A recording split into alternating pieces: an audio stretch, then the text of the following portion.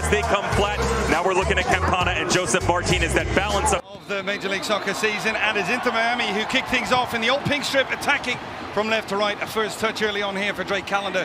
When usually we're talking about possession, a lot of it is just the back four, right? Just pinging the ball side to side.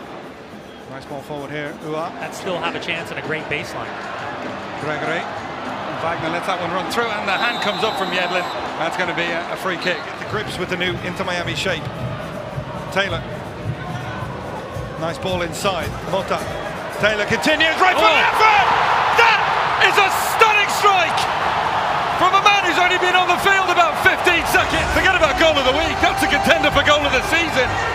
Might have just won this game for Inter Miami. Gazdag, lovely little ball in behind. Carranza, Callender says on his line. Callender with the save, rebound for Torres, and good help from Mota. I don't think that Edmund Jurasevich is in a situation where he overthinks it and changes his mind. Here's Ua on the break. He's got Gazdag up with him. Gazdag in behind. Callender with a super save. A bit of contact. Play continues. Long range and bottom corner.